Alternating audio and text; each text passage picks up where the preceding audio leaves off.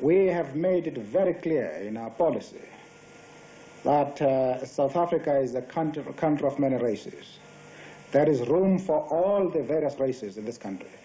There are many people who feel that it is useless and futile for us to continue talking peace and non-violence against a government whose reply is only savage attacks on an unarmed and defenseless people. Key government installations were targeted for sabotage. Mandela became known as the Black Pimpernel. In 1962, Mandela was captured, charged with leaving the country illegally, and sentenced to imprisonment for 5 years. Shortly afterwards, his ANC comrades were captured with evidence which incriminated Mandela.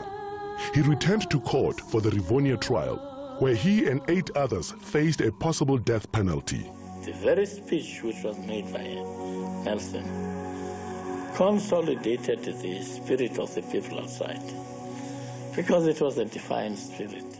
I have fought against white domination, and I have fought against black domination.